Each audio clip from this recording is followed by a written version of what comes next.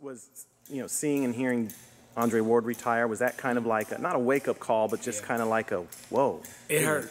Yeah. You know, I knew it was coming, but when it hit home, that's exactly what it did, man.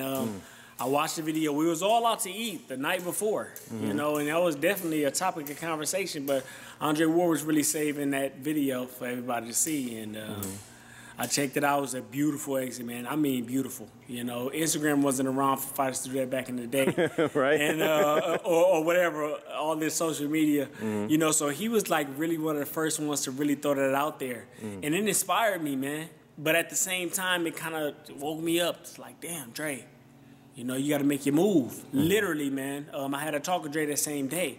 He asked if I wanted to talk because I was kind of I started having mixed emotions about the whole situation. Like, damn, you know what I'm saying? It's time for me to go. You know, when you get older, you don't feel like it. You know, I don't feel 34. Right. I feel just like I feel when I was 24. Or at least I think I do. Right. You know what I'm saying? I know I can't train like that. I know I can't train like that. But nevertheless, I still feel young because I am a young man. In the sport of boxing, I'm old. But as a human being, we're young.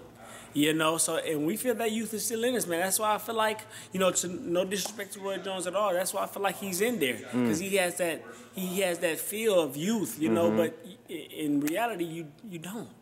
You know, so I don't got no business in here fighting kids 25, 26, 27 years old, man. You know what I'm saying? If I'm going to get it in, that's something for my last fight, my victory lap, you know? So I'm gonna take it all in stride, man, and like I said, I'm gonna make my exit, man. I don't want to be in this sport for too much longer. Yeah, yeah.